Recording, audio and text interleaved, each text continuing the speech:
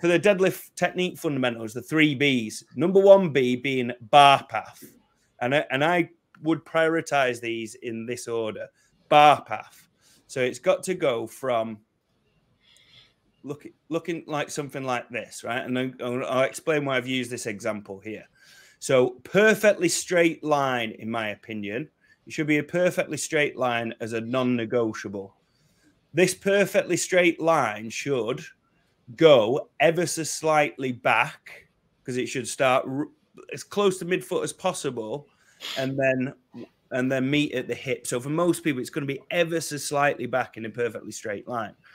So as you more kind of say bigger guys and more inflexible people may find that their straight line goes a little bit more angled back than say more flexible people, because they may have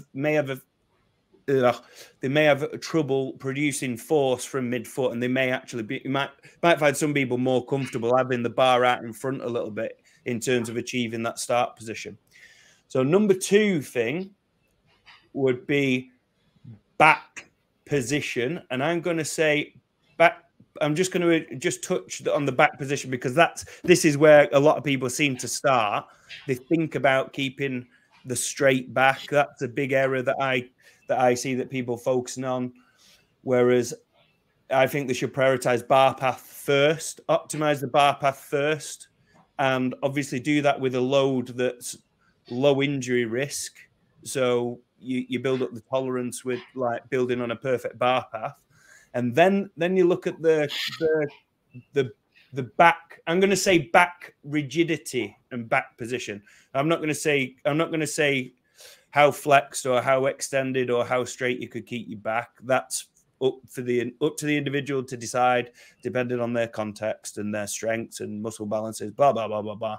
But I'm going to say back or torso rigidity.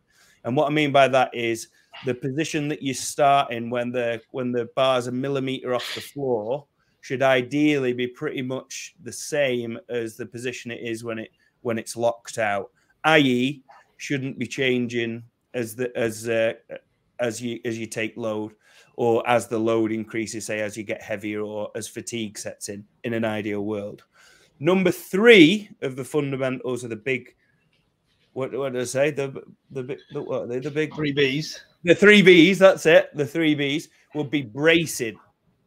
And once you've got the bar, and I want to stress this order. This is my philosophy, and I'm trying to put it into something that's memorable. I'm going to say the bar path first.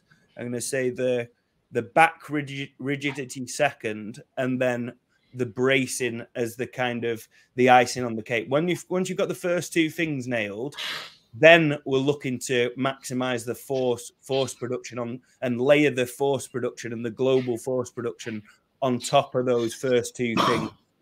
Whereas I think a massive error is that people learn how to brace on top of shit technique. Like you see it so often that when people are cueing bracing, and you think, hang on a minute, like you get your techniques all over the place. But as soon as you initiate the pull, the bar's going out in front. You're getting pulled over the bar. You're starting pretty straight, and then you back rounding excessively as you start to pull, and you're getting told to brace as the remedy to fix this. Whereas actually, if you learn how to, like, I'm almost like, I've talked about it before on like overhead stuff and that, but like when you're learning a new skill, I'm almost like anti-brace, and I try and teach people how to optimize positioning without relying on force production to kind of, because it can, like, if you just produce a lot of force, it's like when people say, oh my, the back's hurting because it's a positional thing, and then they'll go and put the belt on, and then the back will be fine, because realistically what they're doing is they're enhancing the brace that's actually masking this error enough to not be in pain or discomfort. Whereas actually, if you kind of like find out how to iron out that kind of positional thing with a really low load, and then scale it up, get this bar path nailed, get find the position that you can maintain a constant back rigidity throughout, and then you layer the bracing on top as the icing on the cake, then I think you'll have a lot more success. What do you think about the 3 Bs, Shane? Yeah, it's good. Can't really argue much. So, no, it's